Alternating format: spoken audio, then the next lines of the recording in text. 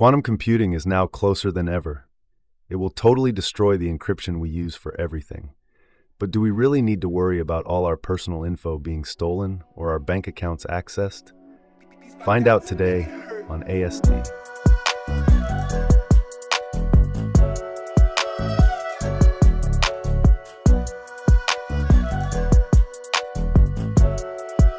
Welcome back, Quantum Explorers. Today's journey into the quantum realm is part of our Tech Horizons lineup. We're about to see how quantum leaps are reshaping everything from Wall Street to climate science. But first, let's chat about why Uncle Sam just dropped $65 million on quantum projects. Spoiler alert, it's going to affect you sooner than you think.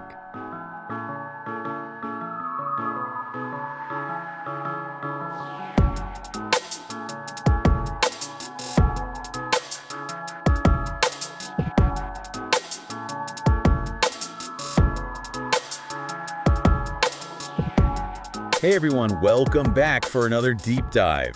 You know we always talk about the future, right? Like flying cars and robots, making us sandwiches, that kind of stuff. But what if I told you one of the biggest changes ever is happening right now? We're talking about quantum computing, and honestly, this could be even bigger than the internet.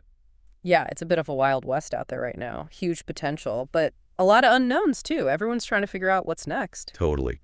And we're diving deep today using some really interesting articles like from NextGov/FCW, The Quantum Insider, Science Daily, and even First Ignite. All of them are about big developments in quantum computing just this year. Yeah, we're seeing some major progress, really significant stuff, and the implications are just huge. Yeah. Okay, so let's jump right in. One article that really stood out to me was from NextGov/FCW, and it's all about CISA. They're the cybersecurity and infrastructure security agency, basically the ones who keep our digital world safe, right? Right. Well, they're saying we need to get ready because quantum computers might be able to crack our current encryption methods. Yeah, and they're urging agencies to start preparing right now, especially when it comes to network inventory. So like taking inventory of all their digital stuff, right? Making sure they know what they have and where it is. Exactly. It's about understanding their digital assets. Because if we don't get ahead of this, all of that could be vulnerable. They're anticipating that by, 2035, quantum computers could be strong enough to break the encryption algorithms we use every single day. 2035. That might sound far off. But then I read about Quantinuum. You know, they're a quantum computing company.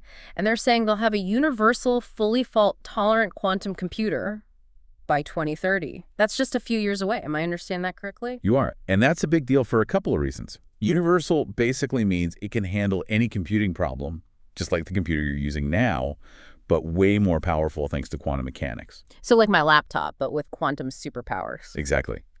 And fault-tolerant is about stability and reliability, which is a big deal with these systems. Even the tiniest disturbance can cause errors. A fault-tolerant computer could actually correct those errors as it goes, making it much more useful in real-world applications. And they're putting their money where their mouth is. They've already hit some pretty big milestones, like their work with Microsoft, where they reached 12 logical qubits. Right, and that might not seem like a lot, but each logical qubit is a step toward building a truly functional quantum computer, much more stable than the physical qubits.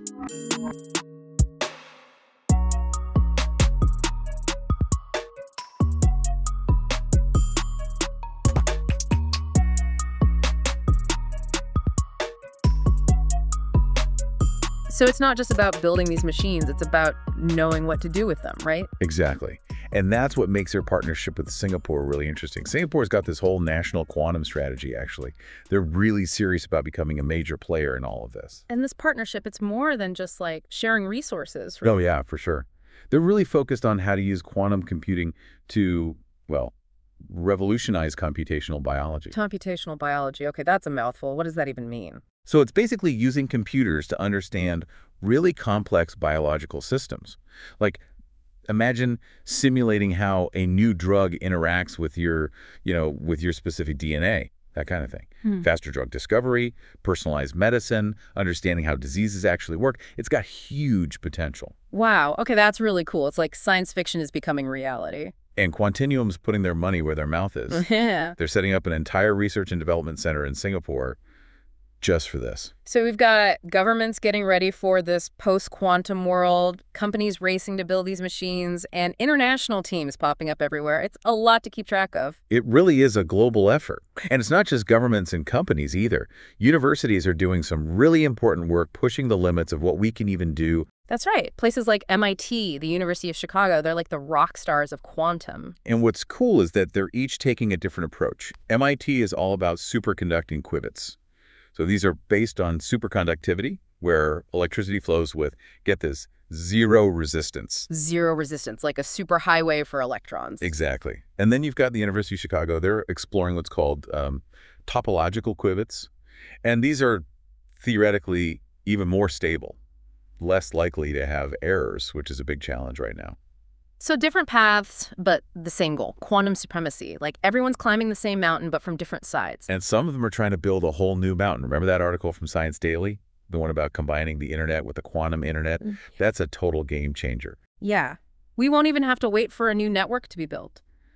They're talking about sending entangled photons, you know, those spooky particles. Einstein called it spooky action at a distance. And they can send those along with regular laser pulses all through the same fiber optic cables we already have. It's kind of brilliant. They're merging two completely different worlds. This could make the quantum internet a lot more practical. This is all so exciting, but to be honest, I'm feeling a little overwhelmed. It's just a ton of information at once. I get it. And this is where that first Ignite analysis really got me thinking. They talk about how we get so focused on the hardware, the qubits, the lasers, all that. Right. But we forget about the software. That's where AI comes in. Oh, right. It's like having this super powerful engine, but you still need someone to drive the car. Exactly. We need AI to control these really complex quantum systems, to optimize them, to make them actually useful. Yeah. It's not enough to just have the hardware, right? We need the software to unlock their true potential. So AI is like the conductor of the quantum orchestra, bringing all the different instruments together. I like that. It's like we're standing on the launch pad, you know, the engines are running, but we're still figuring out where this rocket's going. And that's what makes it so exciting. This could change everything, like literally change the world. But this isn't some far-off future, you know?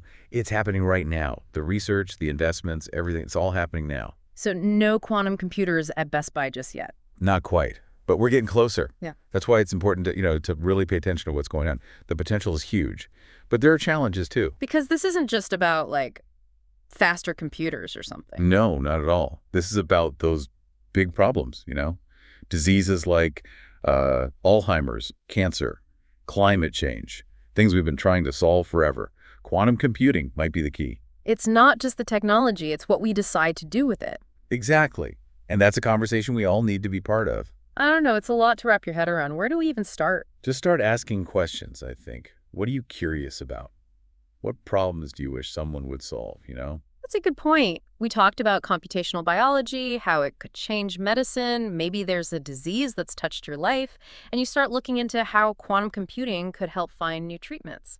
Or maybe you're passionate about, renewable energy, and you could look into how quantum simulations could be used to build better solar panels or something. There are so many possibilities. Yeah. And it's not like we all need to become quantum physicists overnight. It's more about staying curious, asking questions, and just being open to what's possible. Because this future, it's coming, whether we're ready or not. It really is. Yeah. And the more we know, the better we'll be able to deal with whatever comes next. Well said. Okay, so on that note, we're going to leave you with this. What problem are you most curious to see a quantum computer solve? Think about it. Maybe even do some research, see what's out there. Who knows?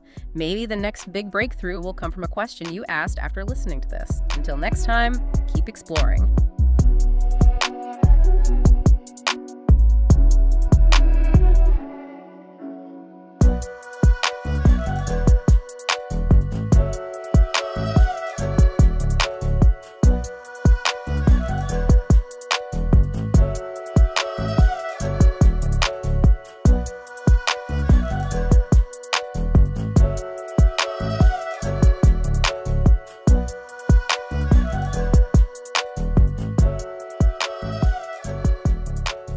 All right, quantum explorers, we've reached the end of our quantum journey, for now.